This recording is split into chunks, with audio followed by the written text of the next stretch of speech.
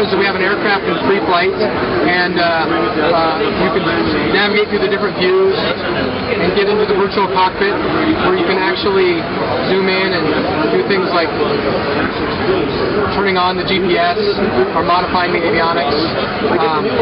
The game itself, we have a variety of things. If you jump back to the map, which we see as our hub, you can jump into experiences such as, we have a whole list of challenges here that range from like landing challenges to hoops courses to these things we call Gold Rush, which is kind of like token collection missions. We're featuring 2 planes here at the show, the Boeing Stearman or the Icon A5. And that's one that you worked exclusively with Icon for, right? We did. It's an amphibious aircraft. It's set to go into production at the end of the calendar year. It can land on water or on land, so it makes it a fun aircraft to fly and feature in Hawaii. Is there more aircrafts in the actual beta? In the beta, we have those 2 aircraft that were featured. Okay.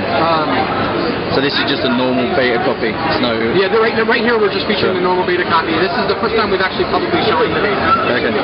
So the beta right now is closed. We're opening up to an increasing amount of people every day at MicrosoftFlight.com. And what you see here is an example of what we call a Gold Rush mission, where I'm trying to collect a number of tokens in a set number of time. And then what you have here is something that you can, using the live platform, log in and connect with your friends and compare the results and stats that get featured on your pilot profile that grows as you play the game. Okay, and how does the Xbox controller work on this? The Xbox controller, we really wanted to build a game that's about building a approachable experience to everybody. So I can control the aircraft with an Xbox controller.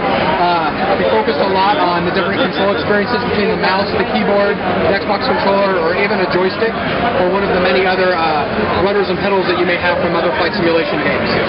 So, you know, the bumpers here control your throttle, the different flaps and rudders are controlled by the triggers, and I can even use the right stick at certain viewpoints to look around. So can you, is there going to be any Kinect integration with this? For our initial release, there's no Kinect integration planned, but with the recent announcement of Kinect for Windows, we're going to be listening to our customer base and look into interesting opportunities based on the feedback of what they provide for us.